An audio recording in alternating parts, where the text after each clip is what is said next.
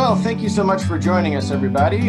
This is our second virtual tree walk of Hessel Park. We really appreciate you joining us this evening. And tonight's topic will be native versus non-native. Are there implications for either? So my name is Ryan Pankau. I'm a horticulture educator here with Illinois Extension out of Champaign County. My formal training is as a forester and arborist, so I feel really fortunate to have been able to have a career of tree loving and tree identification that I bring to you. And joining me today is one of our East Central Illinois Master Naturalists, Elizabeth Jeffrey. Elizabeth, would you please introduce yourself to the folks? Hello, yes, I'm very happy to be here. I come from England originally, and I was delighted when I got here to find that there are many trees east of the Mississippi that are the same as or similar to trees that I found in England. Okay, let's have the next slide. As you can see, it's still really a naked tree walk here in the park at the moment. There are very few trees with leaves.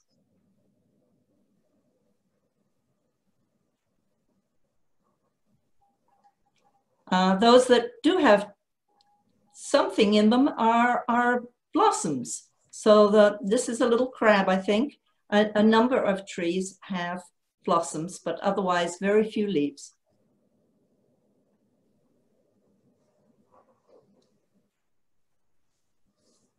So you may remember that last time we talked about the maples and the oaks, and at that time the red maple was in bloom, and you see the bloom on the left side of your screen. Now, just a few short days later, the blooms are gone, and the seeds have started to form and will soon be scattered by the wind. So today we're going to talk about native and non-native, which sometimes are called exotic trees. You see the yellow star where we are, and we'll find out what happens when we grow trees that belong here or trees that belong in other parts of the world originally.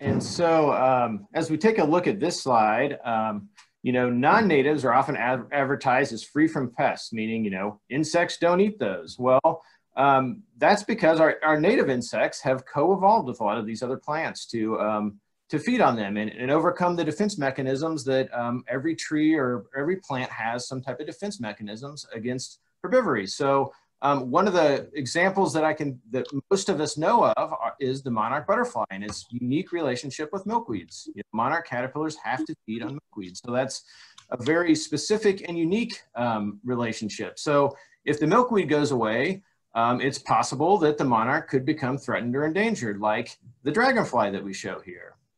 Ryan, I'm not seeing that next slide. I'm still stuck on native and non-native. Okay. There we go. Okay, I may have got ahead of us a little bit, but Elizabeth, did you want to chime in on this one? I think you were actually going to cover this. I think maybe your internet may be a second behind me. Is what's going on. Sure. So we all know the story about the monarch needing the milkweed in order to lay its eggs, but the monarch isn't different from many other insects, and in fact there are other insects that are losing their habitat. The Heinz emerald dragonfly is endangered here in Illinois, and it's because it needs streams that are fed by a spring and not polluted, and there aren't very many of those left. If we go to the northwest, we find the Douglas fir, and there it supports many different kinds of birds and insects. But when we bring it here to Illinois, as we'll see, it supports nothing at all. And as you all know, we're starting to lose our ash trees here in Illinois. And there are 42 species of Illinois insect that depend absolutely on the ash tree. There are a large number more that can switch to a secondary tree and use that. But there are going to be a number of Illinois insects that really become endangered if we lose our ash tree completely.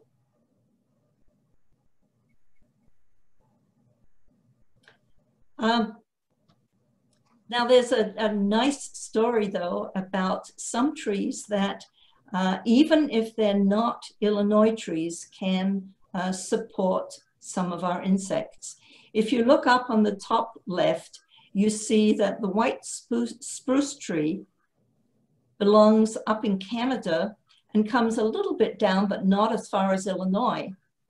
However, if we turn to the times of the woolly mammoth back in like minus 12,000 years, then there were white spruce all over the state. Now, I don't know if it's because the state, the ground has a memory, or the tree has a memory, or maybe the insects have a memory, but there's a large number of insects, like this butterfly here, that can actually utilize the spruce tree.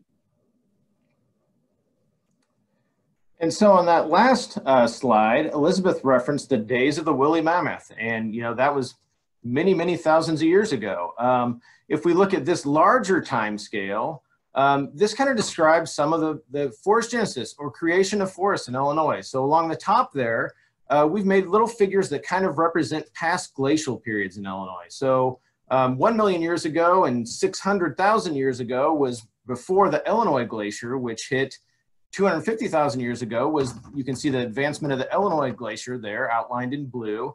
And then this 22,000 years ago was the end of the Wisconsin Glacier period. So skipping to the next line down though, if we look at around 24,000 years ago, that Wisconsin Glacier that was the height of it. It started to recede for the next 2,000 years. As that happened and that ice receded, we actually had boreal forests like you would see up around the Arctic Circle nowadays. So following the retreat of that ice was a pine spruce forest across all of Illinois. You know, then as time went on and weather and climate changed, deciduous trees started to come up from the south. And that's what happened about 10,500 years ago. We had deciduous trees migrate in from the south. Starting at about 6,500 years ago, though, we had a very dry period in Illinois' climate. And that actually allowed prairie grasses to start to dominate over trees. So that's what drove the development of all the prairies we have. Around 3,500 years ago, that warming climate changed some and actually became wetter and cooled off a little bit and not as hot and dry.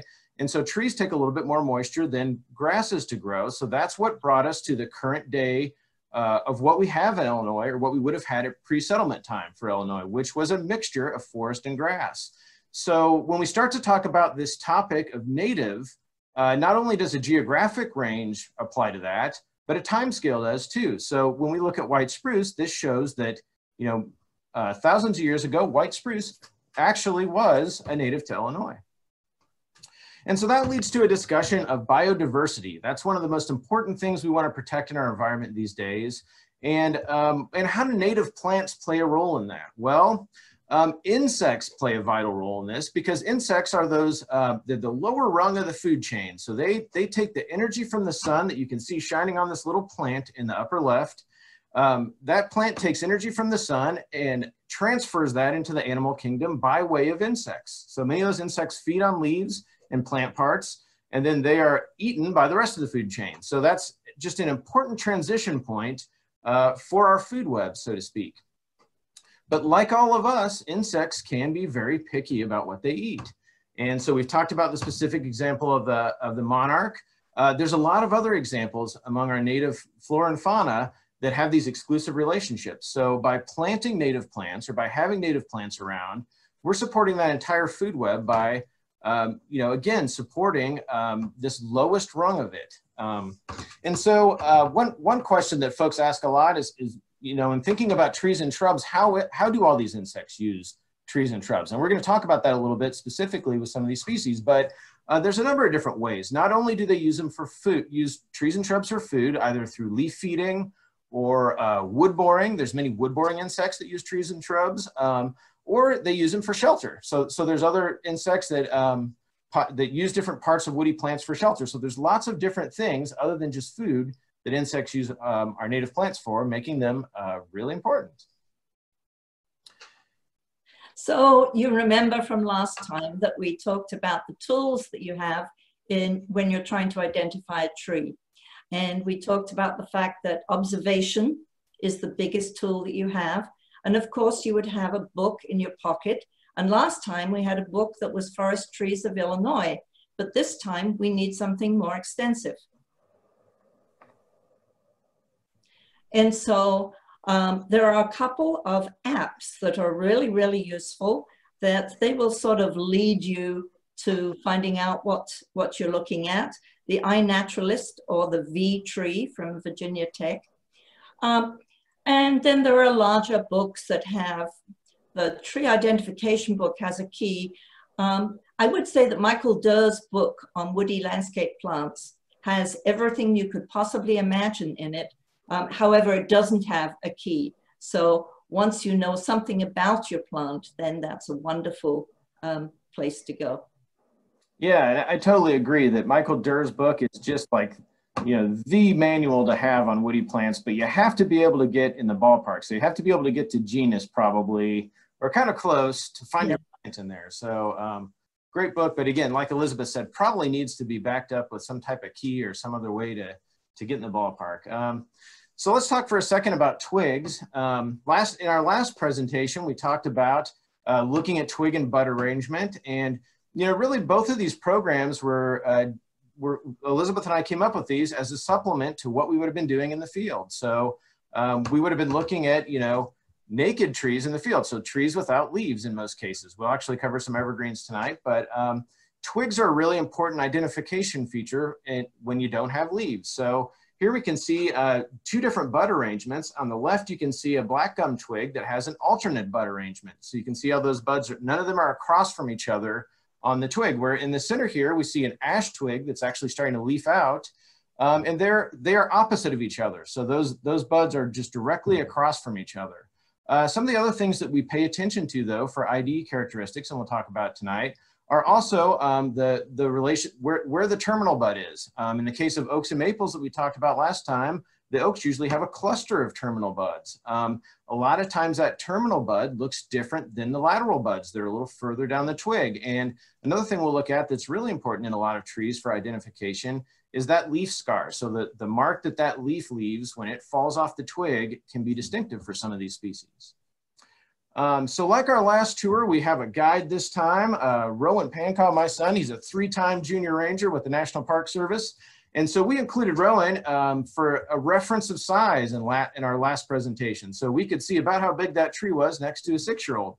Well, this time around, Rowan and I brought our forest measurement stick. A lot of us call a Biltmore stick.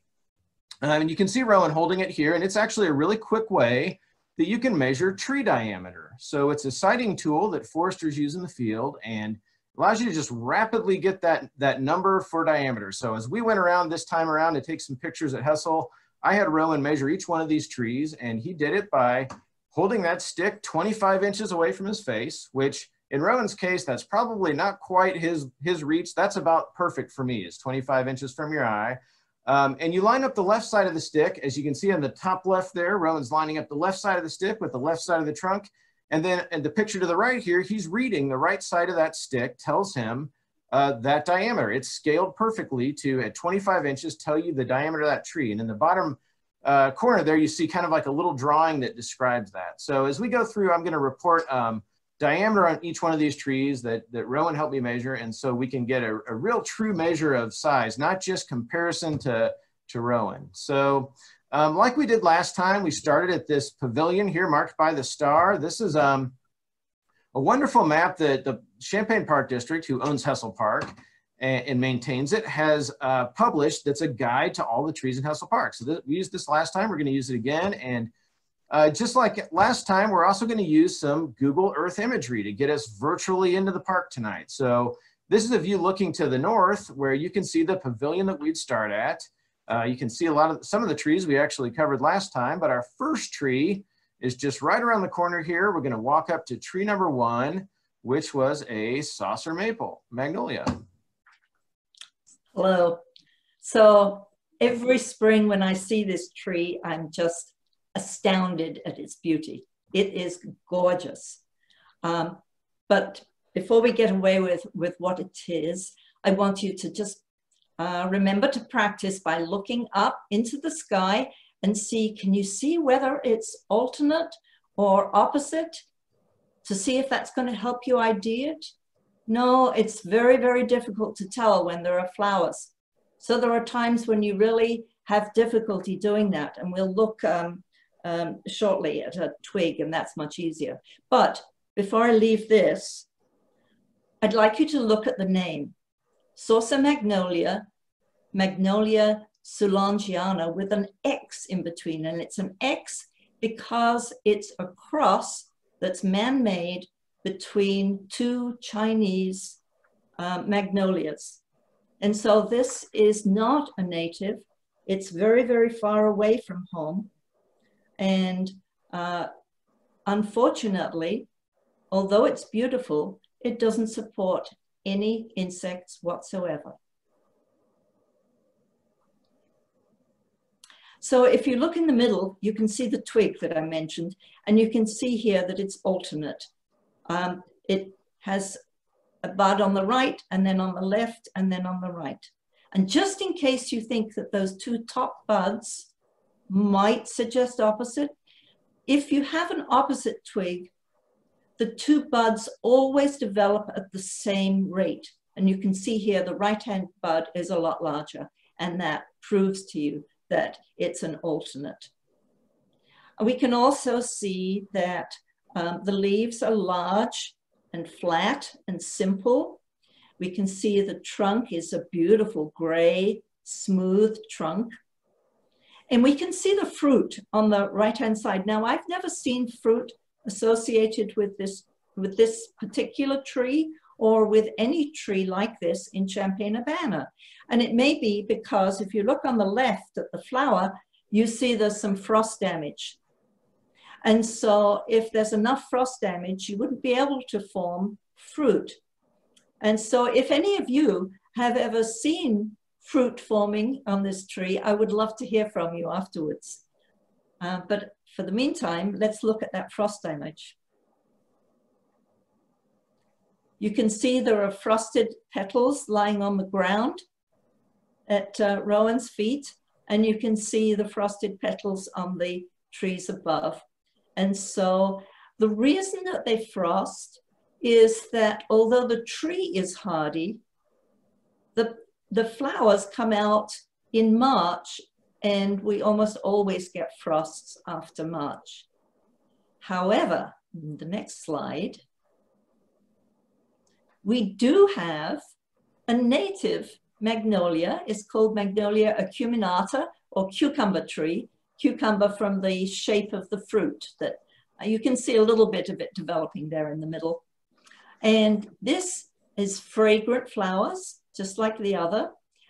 You can see on the range map, the native range map, that Illinois is included.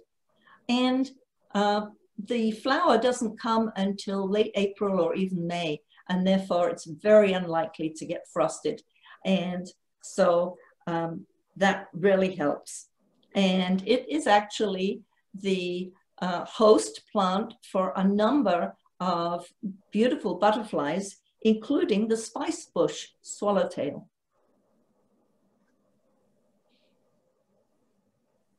Okay, now that brings us to tree number 2, which is just kind of around the corner. You can see where we started the pavilion, and Rowan and I walked about maybe 30 or 40 yards to this next tree, maybe just a little bit further.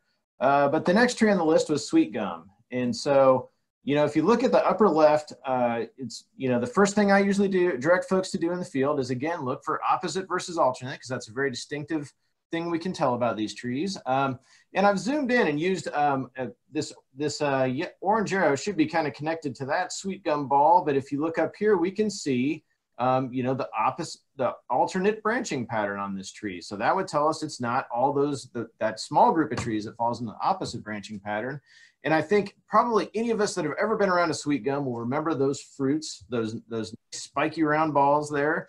You can see Rowan found a bunch of those on the ground. That's a major ID feature. And even again, in this park that's well maintained and mowed and cleaned and kept very clean, you can still find some sweet gum balls this time of year because they kind of drop all through the winter. So, anyway, we again measured diameter on this one and got about 19 inches for this sweet gum. So that's a pretty mature size sweet gum there. And so now this is probably one of the main identification features in the fall is just sweet gum's absolutely beautiful color. We're going to see another native tree that probably is the only one I know of that can rival the fall color display of the sweet gum, but it's just every color in the rainbow, even some purple sometimes included on the same tree. So just absolutely beautiful and stunning fall display. So that's probably the main argument. Although we hate those gum balls, which a lot of animals love, although we hate those gum balls and everybody wants to get rid of their sweet gum, I always argue it is so beautiful in the fall, it's worth keeping, and I would always keep one at my house if I had one. Although sweet gum doesn't support a ton of insects compared to other native plants, like some of our oaks that support literally hundreds and hundreds, it does support about 30 species of moths and butterflies, some in their larval stage like we see here.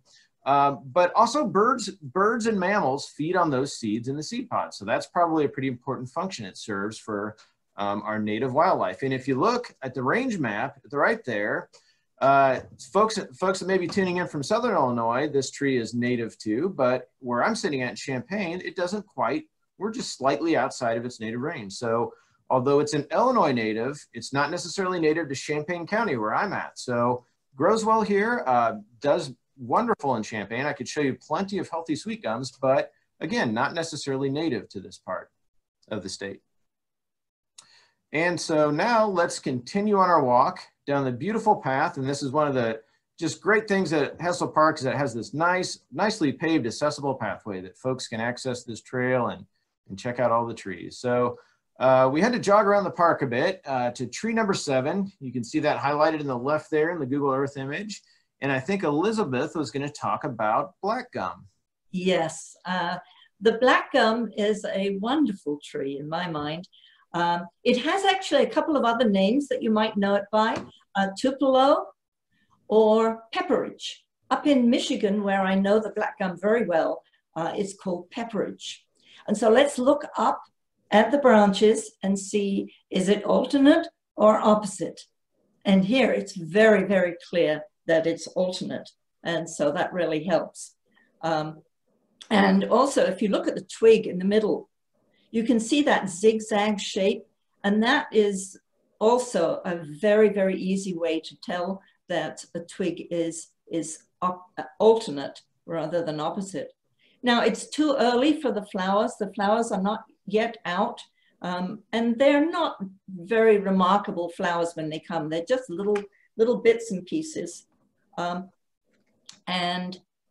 There are wonderful furrows and ridges on the trunk that you can see there. And Ryan tells me that that's because the cambium layer just underneath the bark is growing and pushing that bark out. And so it breaks a little. And creates a unique pattern for each tree species. We kind of talk about this on our last tree hike, but that's right. Yeah, it's a distinctive pattern. And on this next slide, we'll see it a little closer up. But yeah, wonderfully ornate bark. Yes.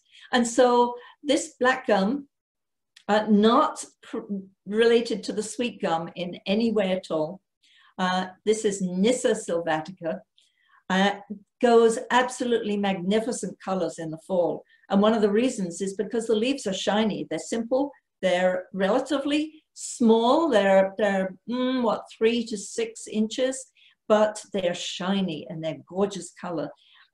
That tree on the left is a mature tree because the one that in the park is little. So I wanted to show you what a mature tree is like. And in the middle, you see the fruit. And the fruit is very fatty. And so not just the squirrel, but also a lot of birds, particularly just before they migrate, love to eat these and get the energy from them. And up in Michigan, even the bear will eat them before he hibernates. Now let's look at that range. And you see that just like the sweet gum, it's only the very tippy bottom of Illinois that the black gum is native to. But it's nothing to do with temperature because look, Indiana is covered.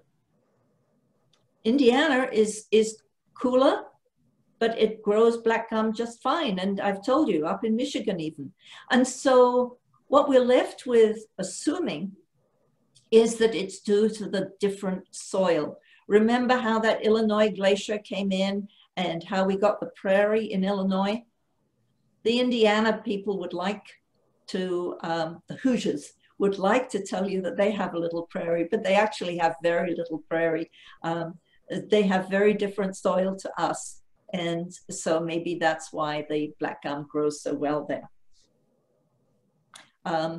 Before we leave, sorry, there are about 25 different Lepidoptera, butterflies and moths that depend upon the black gum.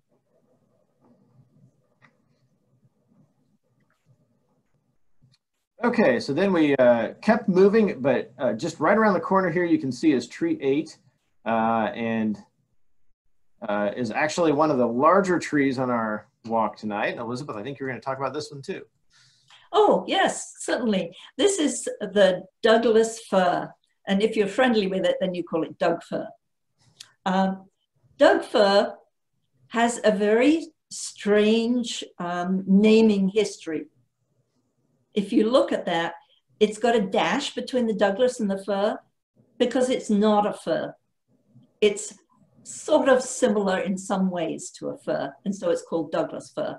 And if you look at the Latin name, pseudo-tsuga, well, pseudo, of course, means not real, and tsuga means hemlock, and it's not a hemlock either. Douglas went up northwest of the US to find this back in the late 1800s, and he found a man called Menzies. See the name there? And Menzies had identified this as a new species, and Douglas then took it from Menzies and carried it back to England and gave it to England to grow there. And it grows very well there. So it's a strange thing about the name. Like the fir, it has relatively short, flat needles. But the way to really recognize Douglas fir is that it's got this raggedy cone, and we'll come to that and look at it in detail in the next slide. After I've asked Ryan, would you like to tell us something about the sap coming out of this Douglas fir trunk?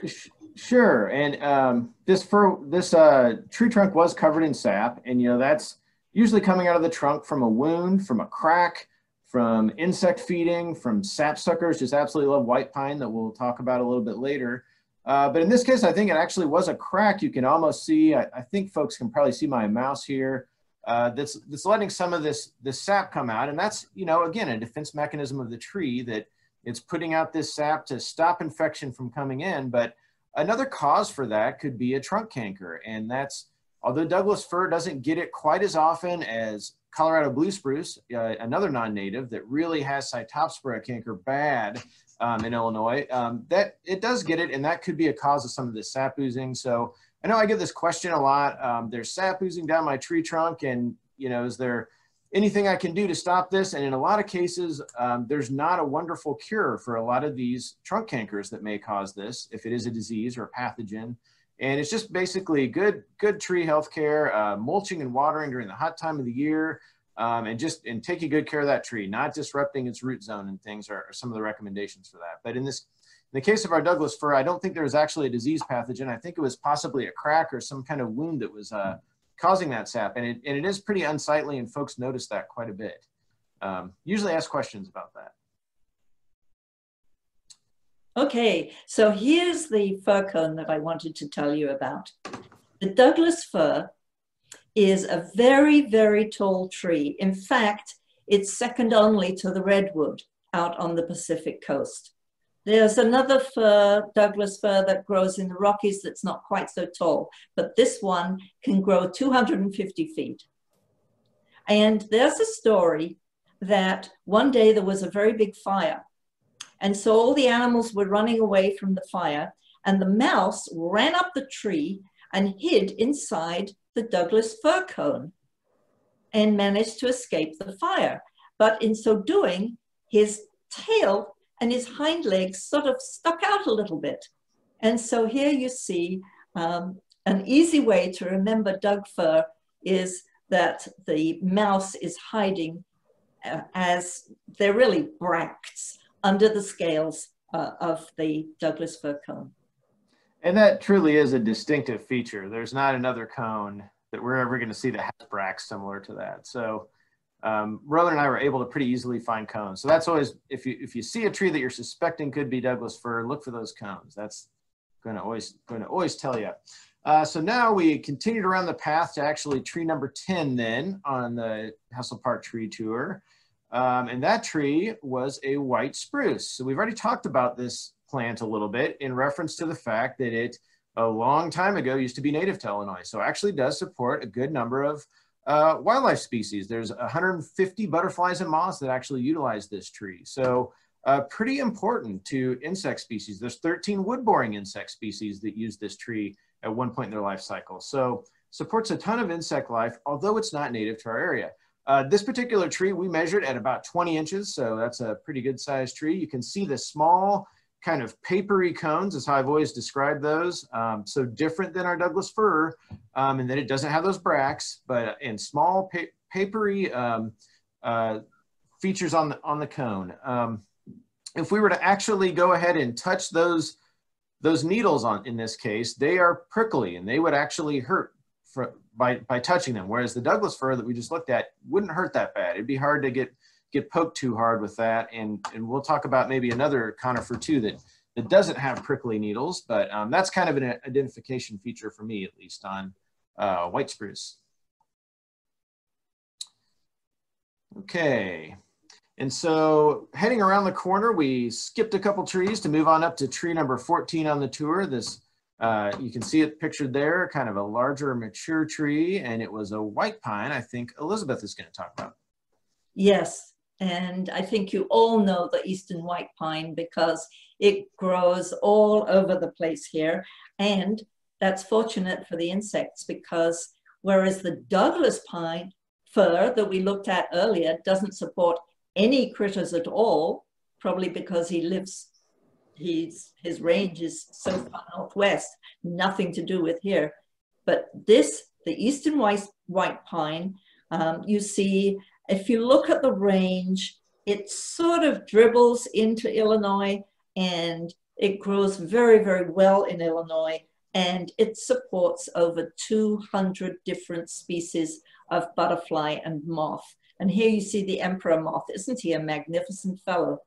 Now, it also gives food for mammals. And if you look not at the bottom left where I've lined up some cones, but the next one over where I lined cones and then put the parts that had been eaten off the cones to give these funny little, just central, you might call it a ratchets, I guess, I don't know. Because there were scales all over the area underneath the pine tree because the squirrels and other small mammals love to eat the seeds out of the pine cones.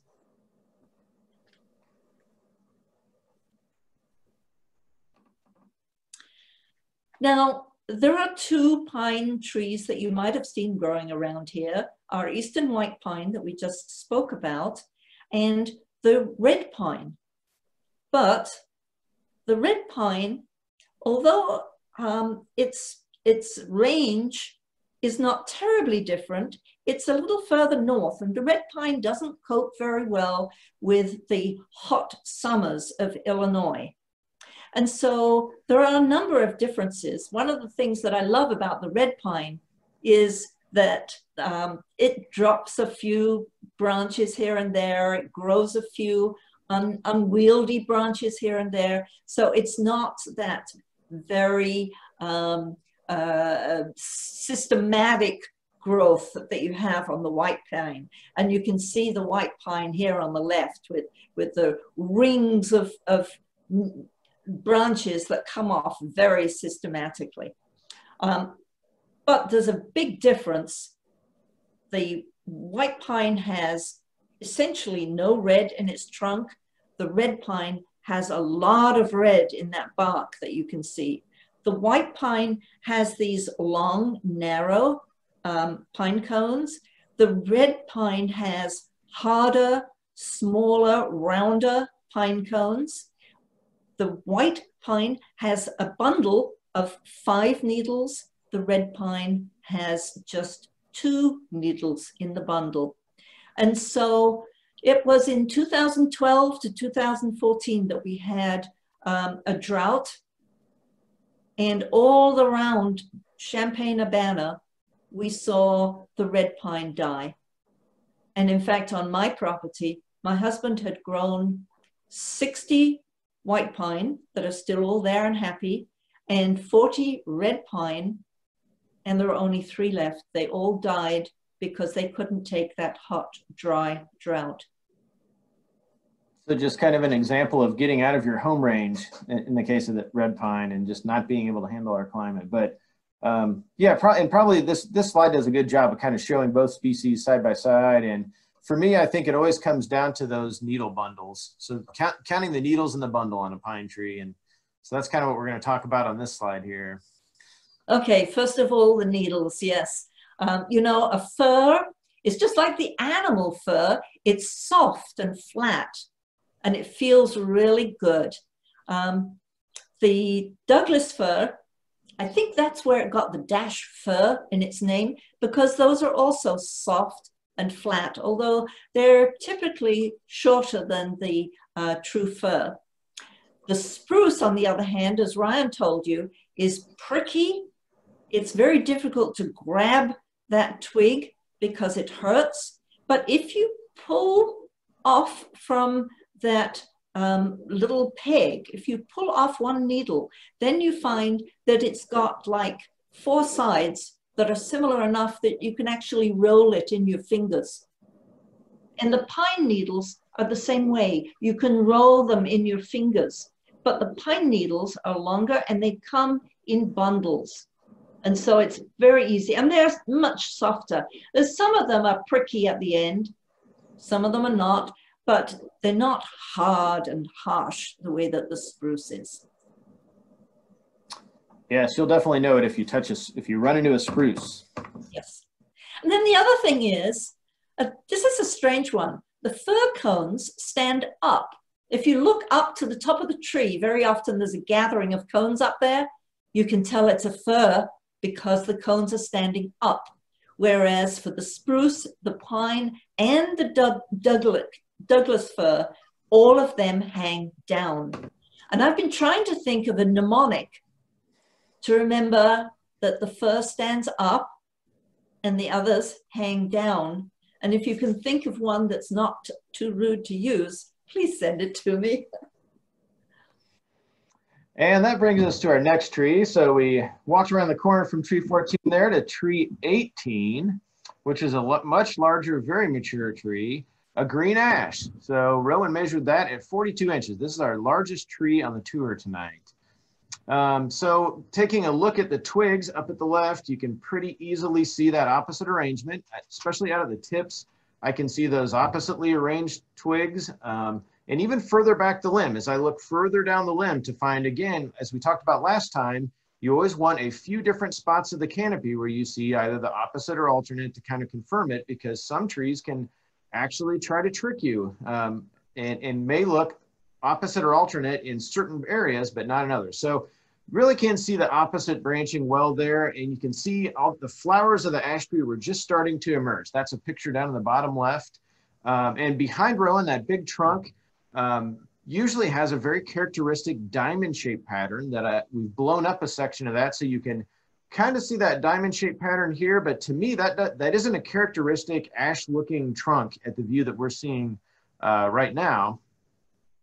Whereas down in the left-hand corner here, you can really see that kind of characteristic, diamond-shaped pattern of an ash tree. So if we did have leaves, we'd see in the upper left there a compound leaf with usually just 5 to 7 leaflets for green ash. So that's a little bit, we're going to look at white ash in a minute that would maybe have a few more, but might have the same amount. So that gets a little bit confusing. But the twig in the center, if we didn't have leaves, would show us that opposite bud arrangement.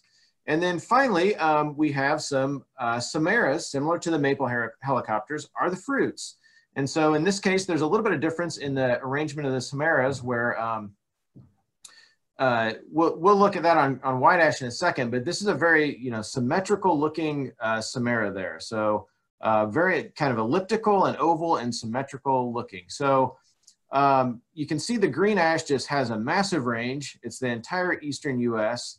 It certainly is one of those generalist tree species where in a forested setting, we talked about last time, you might be able to tell from where you're at on a slope or where you're at in nature, what type of species you're looking at. That's very true for green and white ash. White ash is going to only be in the uplands. We'll talk about that in a minute. Green ash is going to be in the bottomlands, but it's also a generalist where it can spread up the slope a little bit. It can handle some varying conditions. So that's made it really a pretty good urban tree. It handles a lot of tough, harsh urban conditions that we throw at it. So we see this pretty commonly as an urban tree. And I don't know that it's necessarily because it's planted. It may be because it grew naturally there and was allowed to mature in that spot. But anyway, as I kind of alluded to, our next stop on the tour here is tree 19, which is pretty close and is a white ash. So again, we can pretty easily see from the buds that opposite arrangement. We can see from the twigs that opposite arrangement. So a lot of signs there for Rowan and I that this was, in fact, the white ash we were looking for. Only measured at about 19 inches, which actually is a pretty good size for an ash tree, but not as big as its super mature green ash cousin that's close there. A pretty similar range to green ash, so the two of them do overlap. And both of these being native trees and native to such a large area do support a ton of insect life. Elizabeth and I found up to 150 different species of caterpillars that rely on this tree at one stage or another of their life to do something. So that's a pretty huge number. That's a lot of insect life that we support. But on that topic of insect life, it does support a non-native exotic insect that has came to the US. And if you've paid attention to trees at all in Illinois, you probably have heard of the emerald ash borer. Sadly, it is probably eliminating all of our, it's making all of our ash functionally extinct from the ecosystem at some point. It was introduced in Detroit in 2002. And we as humans have rapidly spread up the dispersion of emerald ash borer by moving firewood and other materials that can get on around a lot. And so by 2006, it reached Chicago. I think it was in the central part of the state here by about 2010 or 2012, it started to show up here. And now really this map's a little dated as 2018, but I think it's probably in just about every county now in Illinois. And not as prevalent in the southern part of the state yet, but what happens with this insect is it feeds on the cambium layer of the tree, or the veins and arteries of the tree, where the larval stage of this beetle just eats away in there. You can see those galleries on the right. And so that essentially kills the tree by cutting off the top part of the plant from its roots, by cutting off all those veins and arteries. So interestingly, a native species or several native species of woodpeckers are eating that larva. So it's one way that research has shown that's slowed the spread of emerald ash borer. It's not ever going to stop it, but in areas of high emerald ash borer infestation, you can see a lot of woodpecker activity. And that picture in the center at the bottom there shows what we call blonding of the bark. So that's where those woodpeckers have pecked away that bark and you know, started to basically label that tree as emerald ash borer infested. So really sad story, but something to be aware of. And especially if you have an ash tree, you need to probably be watching it for that. I did add a slide here that shows the characteristic D-shaped exit hole that larva makes as it comes out and emerges. But probably before you would ever see that, you might probably start to see dieback and other things in your ash tree. So if you have an ash tree that's not looking well, this is likely the culprit. And sadly, it's probably going to not last too long. And with that, we'd like to talk a little bit about distinguishing between green and white ash. And I know that's been, in my career as a forester, that has been a distinction I've tried to make often, and not so much in the woodlands again, because I knew from location, but in an urban area, I always had to kind of look at twigs to get down to species. That was my main, you know, mechanism for this, because like we talked about, the number of leaflets can be about the same on both of these, where the twigs are distinctive. And if you look at the bottom left, the white ash's leaf scar, so remember we talked about those when we looked at the twig diagram, is in a U shape around the bud. So the bud is nestled down into that leaf scar, where the green ash at the right, that bud sits on top of the leaf scar. So they make two different, pretty distinct shapes. And I've been able to find this even on a dead twig that's been laying there for a year or two. You can still kind of find this leaf scar in that shape. And so the way I've always remembered that from the time I learned this in college in dendrology class was the white ash's leaf scar is U-shaped. That's closer to W in the alphabet than the G for green ash. And so the white ash is U-shaped, but leaf scar is how I've always remembered it. Now, Elizabeth, you have some other points on this. I always love to hear other ways other folks think about all this. Well, I do. You know, I hope it's still necessary for us to know the difference between green and white ash and that they don't disappear. But what I love about the green and white ash is the story that I heard. If you look at the top left, you see the green leaf. And if you look just below that, you see the white leaf. Now there's a big difference. The green leaf, the leaflets are standing out flat because there are very, very short stems or petioles between the leaflets and the rachis. But with the white ash, they're much longer. And so that means that they actually fall down. It doesn't stay flat. Okay. And so the story that I remember about this is that the bride wears white and she's got beautiful, long, slim legs.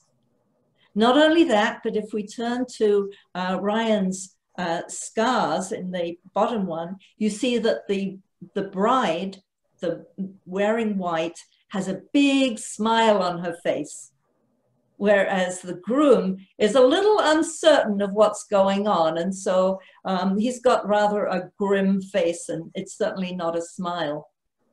And then if we look at the fall colors, we see that they're both yellow. However, the bride has this wonderful pink color that she goes. We call it the blushing bride. And the green ash doesn't do that at all. And so it's the bride and groom that help me remember the difference between these two. And the last thing on this slide is you see a kind of half-dead ash tree with a lot of little sprouts along the trunk. And sadly, that's a result. That is a characteristic emerald ash borer infested tree that, you know, the top has been killed by the larva. And that tree's got its last burst of energy is in all those sprouts that it's put along the trunk. So sadly, in this day and age, that's almost an identifying feature of ash trees is some of those, it's called epicormic branching along the trunk, or a lot of dieback in the canopy can almost identify ash in a park setting like this. And you know, Ryan, that brings us to a really, really sad point, that although you mentioned there are like 150 butterflies and moths that depend upon the ash tree, many of them have a secondary tree they could turn to, but there are actually 42 Illinois native insects that depend only on the ash. And so they may well become endangered. Well, and so that brings us to our next tree that was just kind of right around the corner from that, tree number 21 on the tour. And that was a ginkgo tree. Yes, the ginkgo. Well, this time I'm going to ask you to look up, but I'm going to expect you to see something rather different. The ginkgo has these little spurs off all of the twigs, and the leaves and the fruit grow out of the spurs. And so as you look up, you can see the spurs back and forth, all the way along. Sort of a little bit like the spurs that you see on an apple tree. And on the right bottom, you see the leaf. Of course, the leaf isn't there at this time of the year. But you can see the little indent in the middle of the top of the leaf. And that is where the ginkgo gets its biloba name from, because it looks like it's going to be two lobes. Now, this tree is said to be the oldest tree that we know of, 250 million years old. Comes from China, and in China it's used, it's so beautiful, it's used around temples. Let's have a look at the next slide and see how beautiful it is. There, in the fall, it goes just this gorgeous, gorgeous golden color. And then the leaves begin to fall. And then when all the leaves have fallen, they fall in a relatively short period of time. And so you get this golden shadow around the base, which I think is wonderful. Now, the ginkgo is dioecious. And so the male flowers on one tree will send pollen to the female flowers on another tree, and those will develop into fruit. And unfortunately, when that fruit drops, it stinks. To me, it smells a little like vomit. And wouldn't you know, I used to have my office just above the door where there was a female ginkgo just outside, and the students would traipse through this and come up to the office, and I could hardly stand it. But the ginkgo is foreign. It comes from China. It's been adopted in many ways by Japan, who love the shape of the leaves, but it doesn't support any species of insect here in Illinois at all.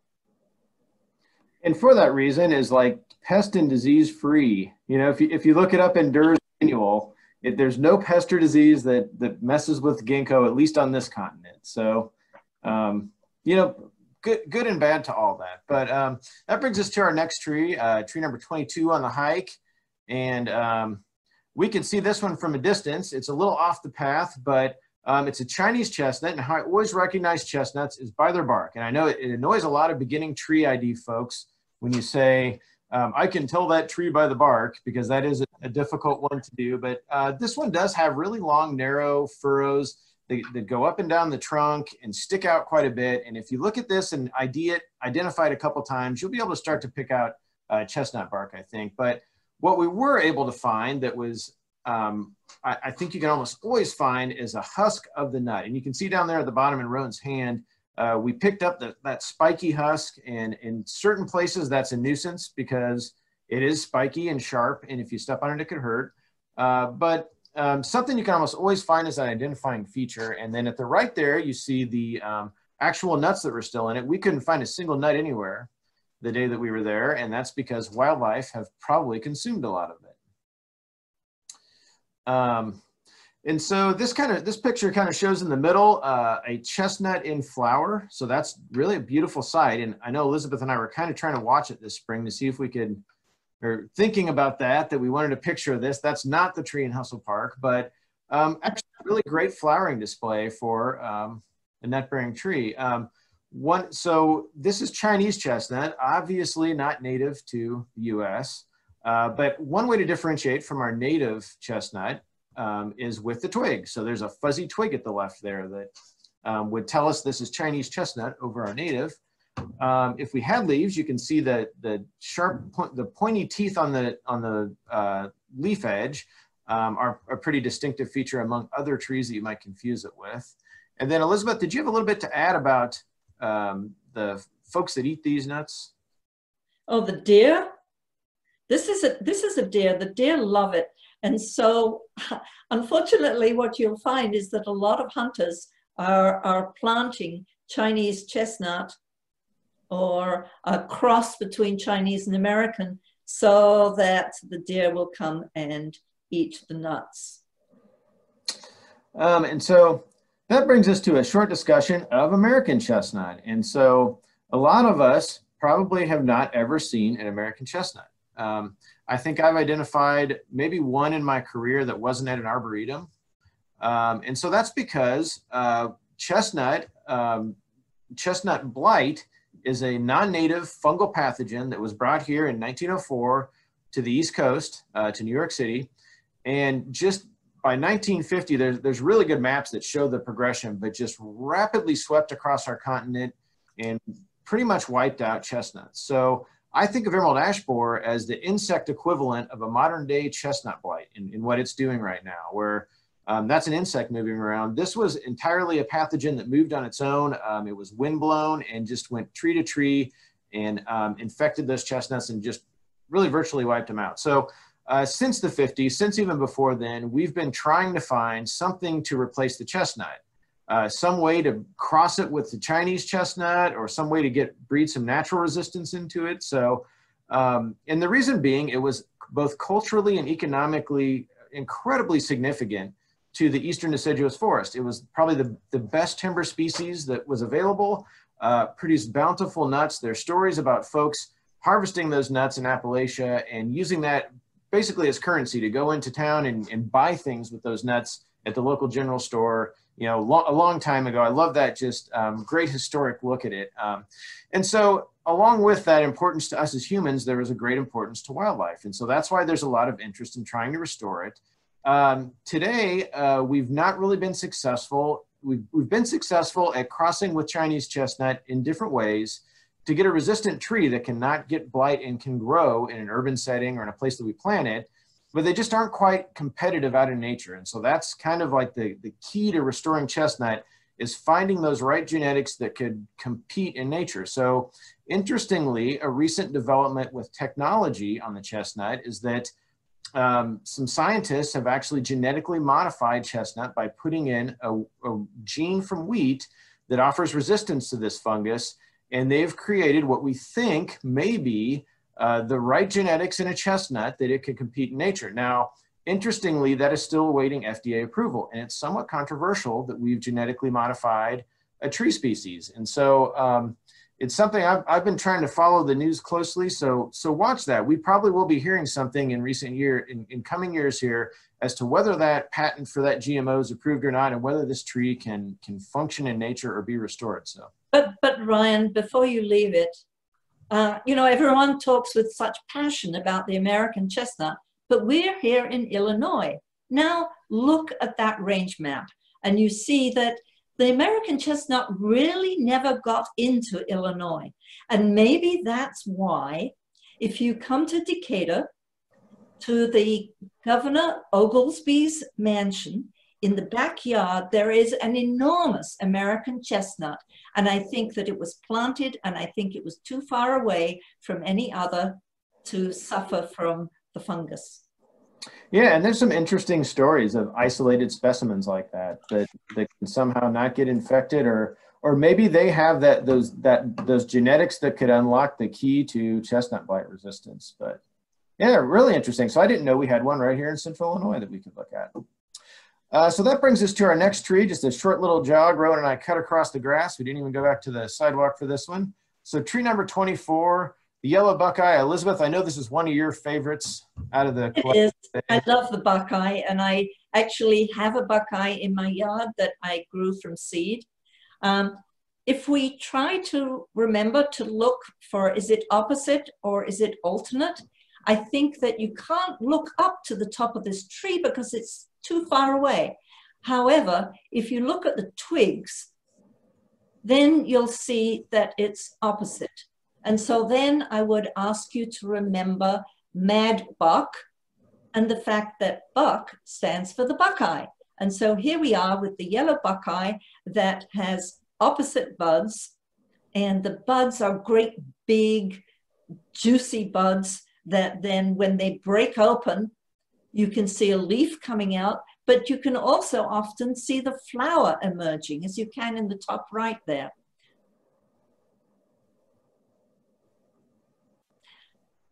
One of the magnificent things about the yellow buckeye is the color it goes in the fall. It is brilliant orange. However, those leaves don't stay on for very long. It's a very short, beautiful happening, and then it's over. The fruit, you can actually quite easily tell the difference between a yellow buckeye and the Ohio buckeye, because the yellow buckeye has a smooth covering and the Ohio buckeye is prickly.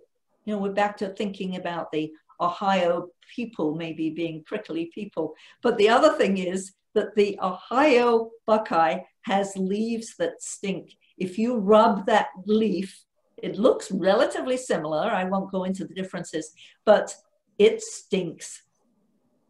I've got a picture of a squirrel here eating the buckeye. The buckeye is toxic, but surprisingly, the squirrel and no other mammal is known to eat this buckeye. You see that the arrangement here, the range map shows that the yellow buckeye grows in the Appalachians.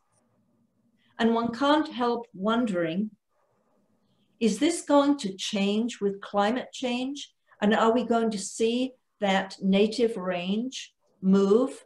Because native is just native today. Well, and that brings us safely back to the pavilion to end our tree tour of Hessel Park. But we certainly thank you guys for joining us. And Elizabeth found this wonderful picture of this artwork that I just absolutely love. Do you mind describing that to folks, Elizabeth? Well, it's a beautiful, beautiful tree drawn by Anita Zaimoka. And if you look carefully, you can see many, many different creatures that are dependent upon this tree. And that's really what we need to remember when we talk about native and not native. What are we going to do with the creatures that are dependent upon our native trees? And so we've listed our contact info on this slide here. We got a lot of great feedback from folks the last time around. And I'll say again, I'm happy to share this PowerPoint as a PDF. If folks want to shoot us an email, we'll get that out to you.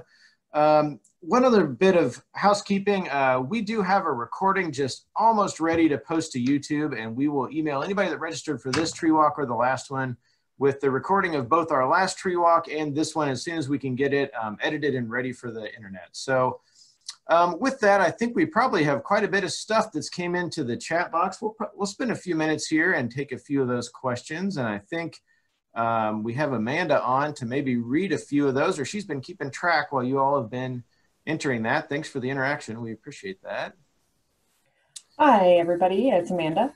All right, so we have a couple of questions. The first one, is the magnolia without fruit because no insects visit to pollinate? Oh, what a good question. I forgot to ask you, does this tree look as though it's insect pollinated or wind pollinated? You remember that we thought about the maples as wind pollinated because the stamens stuck out and the flowers were very, very tiny. Now we've got the opposite situation. It obviously would like to be pollinated by bees or other insects. And the bees and insects might take pollen from any tree, whether it's exotic or native. But what they won't do, the insects won't lay their eggs on a foreign tree because they're afraid that their caterpillars won't be able to eat those leaves that they don't know anything about. And so the answer is yes, it should be insect pollinated. And I think that the insects will visit it. It has a sweet smell, but if it freezes, then it can't develop properly. Yeah, I think I agree with that definitely, that it's probably driven more by cold than lack of pollination.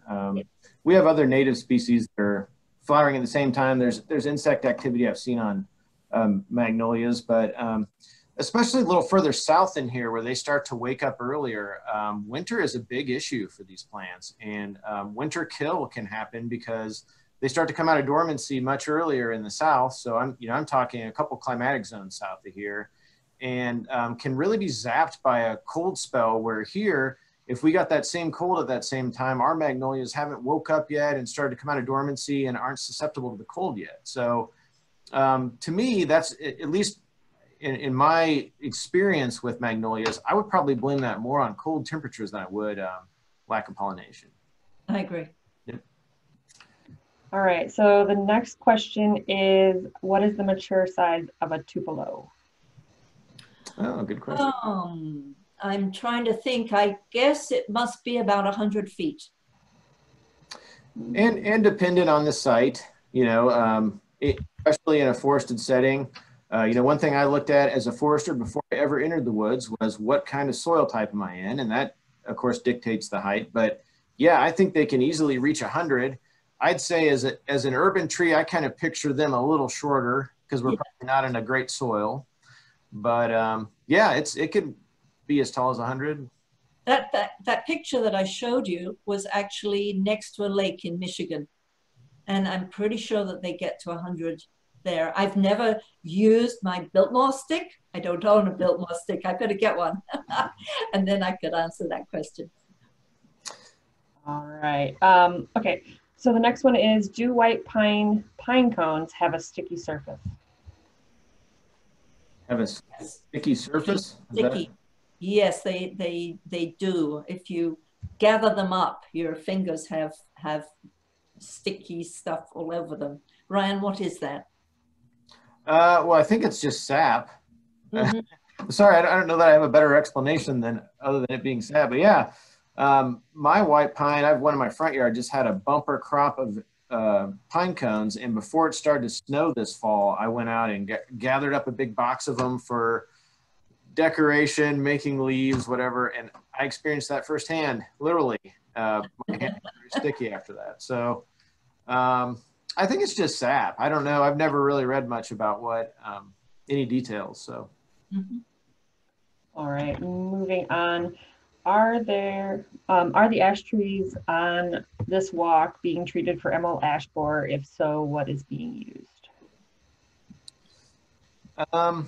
I don't think so. And, when Rowan and I were there, I took a little more pictures of the white ash in particular that, almost certainly has the ash borer. I don't know. It's, Champaign Park District does take really good care of their trees and has a very active arboriculture program. So it could be that green ash has been treated. It really looked well. It was, it obviously wasn't leafed out when we were there, but I could see all the branches had buds where the white ash had buds that were opening up where the white ash was missing some. So as far as the question of what would the treatment be, there are chemical treatments available where it's a systemic pesticide. So, the tree takes it up, it's in its material, and it stops the feeding by those larvae. But the problem with that is that oftentimes when somebody contacts an arborist to get the treatment, it's because their tree is already showing significant dead. And so that's been my biggest, advice to folks as an arborist is if you have that high value ash tree that you really want to save with chemical treatment, do it now. Don't wait to see the symptoms, because a lot of times by the time I ever got called as an arborist, the symptoms would be too far along to actually have effective treatment. So it needs to happen regularly and early. And there's a number of different ways you can apply it. A soil drench is one way, a trunk injection is another way, but really is probably something that's kind of out of the scope of a normal homeowner, what you would do. You're probably going to have to hire an arborist or a professional to do that treatment for your tree. And if you can't afford that, maybe you'll be as lucky as me.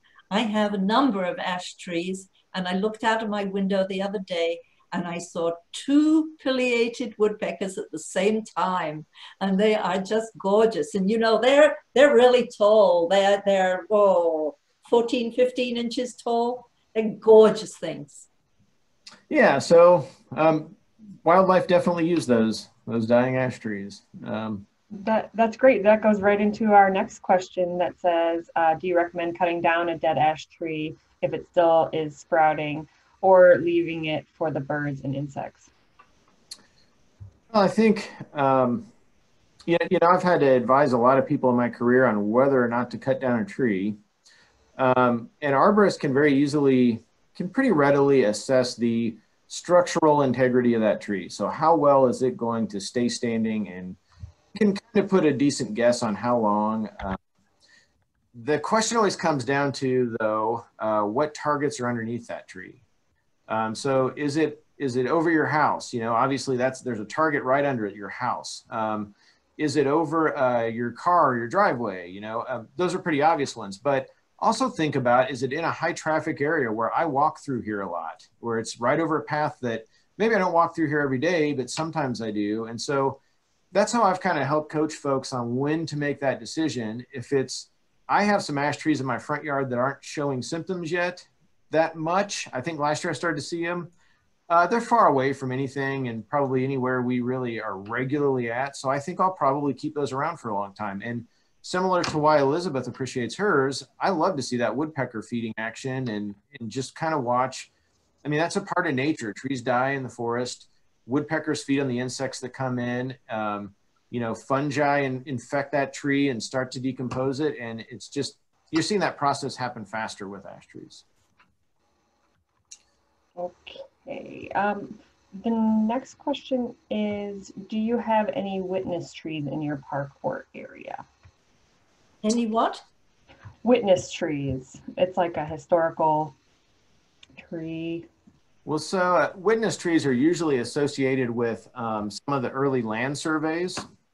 And so we're, a record that when we surveyed the United States way back when, in the days of the GLO, General Land Office, GLO surveys, the surveyors would at set points record trees in their data. And so that's what I think of as a witness tree. I don't know. Elizabeth, do you have knowledge of any of that history of Hessel? I don't, because I have seen a picture of the Hessel planting. I saw this just this last week, and I found that all of the trees were being planted at the same time, and they were only about 3 foot high. And that included those pin oaks. And so those pin oaks came from around 1918, 1920, which I found very interesting. But wonderful question. And I mean, what a ton of history is tied up in those survey notes. In grad school, I actually looked at those with reference to what the original vegetation was. And so that's what a lot of researchers use that for. I wasn't necessarily looking at trees, though. I was looking at what those surveyors recorded for other vegetation, and giant cane was the species I was interested in, which is a species of bamboo that's native to Southern Illinois. So it's actually allowed us to reconstruct some of these range maps of plants. Like we looked at a lot of native range maps. So, that's helped us with that. Some fossil records of pollen and things are what we built a lot of those prehistoric range maps and things from. So there's a ton of history tied up in trees and human interaction with trees. So cool. Okay, our next question is, how does soil type affect ultimate tree size, as you mentioned? Oh, and we've kind of talked about that a little bit earlier. It all depends on the tree, and it all depends on the soil, I suppose, is where you kind of start that discussion. But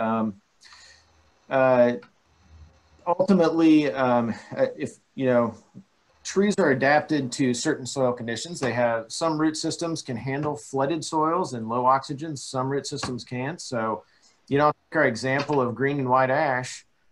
Green ash probably has a root system that's pretty adapted to low soil oxygen, can handle compaction in the urban soil environment. That's compaction creates low soil oxygen, and therefore is adapted to this wide range of conditions where it can grow. Again, we talked about that in a lot of different spots, but green ash is, the further it goes up the slope and out of the bottomlands and those poorly drained areas, the less it's not going to do nearly as well.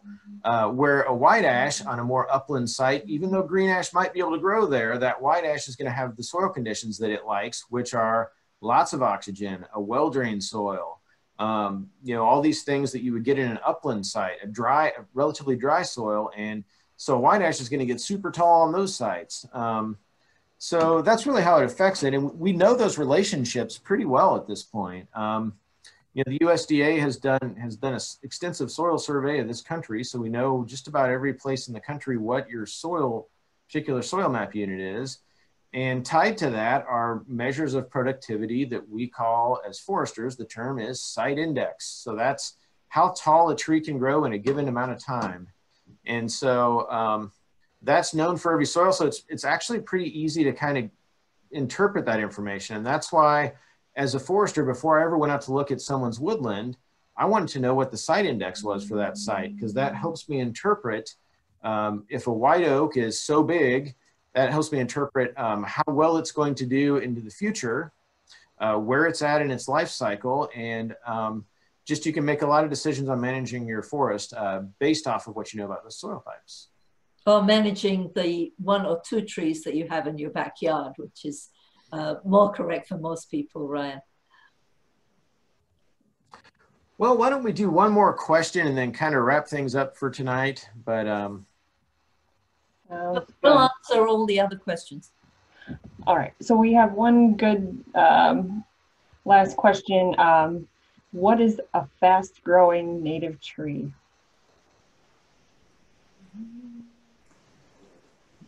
Well, the yellow buckeye, no, that's not native to Illinois, so I won't give you that example, although it grows beautifully rapidly.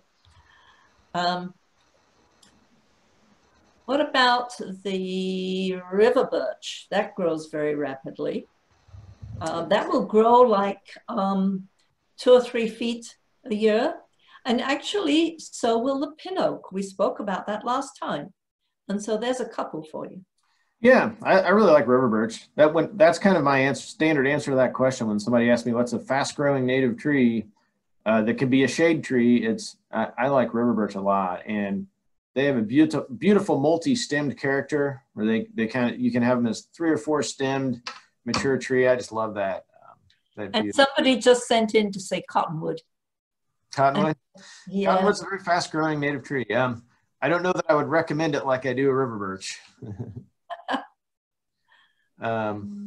Well, I think we could probably sit online and talk about trees all night if we wanted to. But Elizabeth and I have really enjoyed having you all with us. We will go through the chat box and provide an answer to all those questions that we'll email back out to you all. We got an email with your registration, so watch for that. Watch for the posting of these recordings too. And can't thank you all enough for joining us. We had a wonderful crowd, and what a blast it is to virtually do a tree walk. Thank you very much.